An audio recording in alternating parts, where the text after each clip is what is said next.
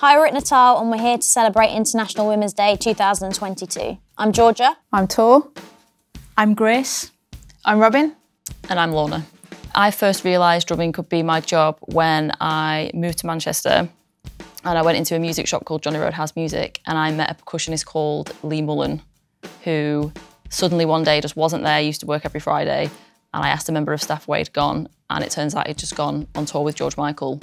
And then next time he did that, he actually got me to cover his shifts in the music shop. So I felt like my foot was already in the door in like the retail side of things. But that's when I was like, this could, like I could do this for a living. The first time I realised that it could be a career was one of the times I attended the Freddie G Drum Academy in 2016.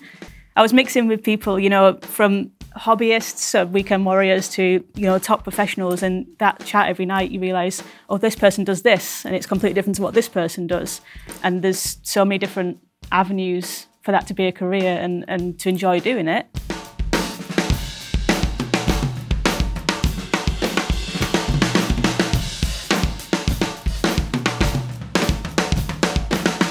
I wouldn't say I've faced any challenges. I think it's more of a confidence thing, just to put yourself out there in the first place. And you know, you got a passion for it, so you're going to do it anyway.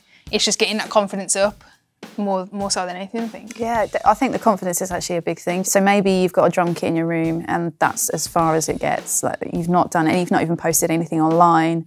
Now you've got like such a big sort of audience, so you can, if you feel a bit more confident, you can either go out to like your local jam night or you could go to Instagram or YouTube and post a clip and suddenly everyone's like, wow, that's really cool, because you know everyone's going to support you because you put yourself out there. It's such a big thing for someone to do. Just a bit of tenacity will take you a long way if you just crack on and keep playing. And drums are also really loud, so if anybody's got anything to say, you can just play over them, like quite literally.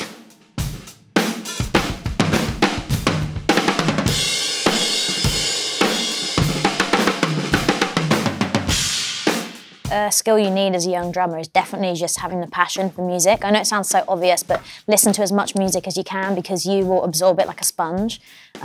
What's the point of doing it if you're not listening and trying to inspire yourself every day? Communication's a huge skill as well, so it's how you speak to people. You know, the people that you're gigging with that might be asking you to come in and depth for a gig.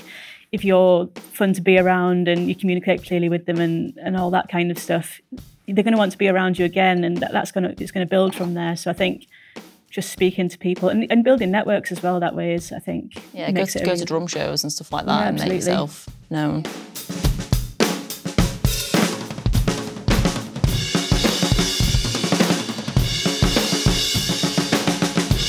One bit of advice that really sticks out for me is that someone said to me, find what you enjoy about drumming and lean into that. So stop trying to copy the trends or what you think people want to hear, and become your own drummer, because that's why all of our favourite drummers are our favourite drummers, is they have a sound that we really enjoy.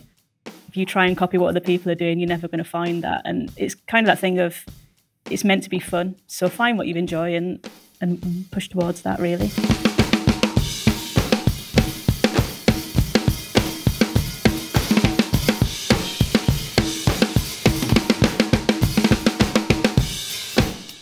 There is a lot of male players and people behind the scenes who really do like help the female scene.